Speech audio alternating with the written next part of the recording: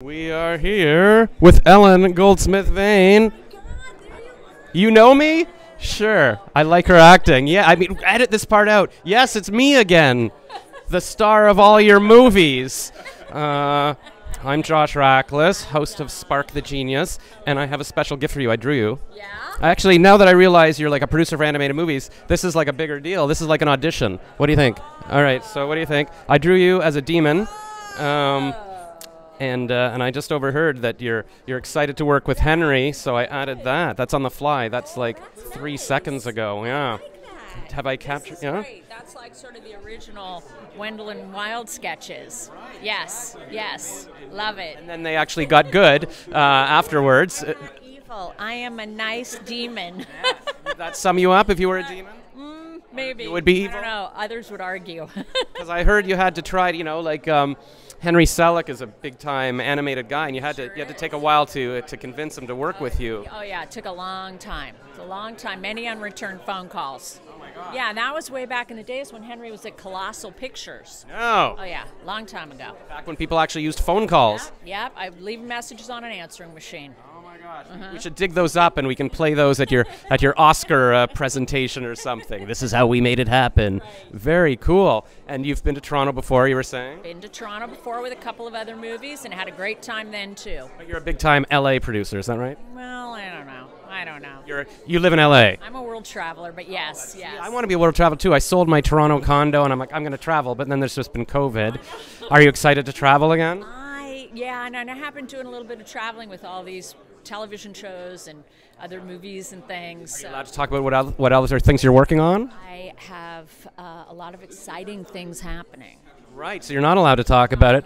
I can tell you. We have a movie called My Best Friend's Exorcism coming out on Amazon at the end of the month, based on a book by Grady Hendrix. That will be a lot of fun, directed by Damon Thomas of Killing Eve fame. And then we have the Percy Jackson series coming to the Disney streaming service. Jeez. I know, and then the Spiderwick Chronicles, based on a movie, the very first movie we ever made. Wow. So things are happening here, and it seems like you're getting on. I was thinking the internet would be kind of a fad, but it seems like Netflix and all these streaming channels and Amazon, that seems to be doing well as a website. Do you think I should, I don't know, do you feel like that's the future, the internet? I don't know. I mean, I like going to movie theaters and seeing, I'm excited to see this movie in this theater. But yeah, I mean, I think there's enough room for both.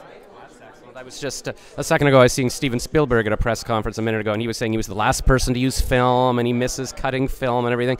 Do you miss, the old school animation? Is it all computers now, or what is it? Well, this one is handmade, so that's why it's so special. And Henry always does really cool things in his movies.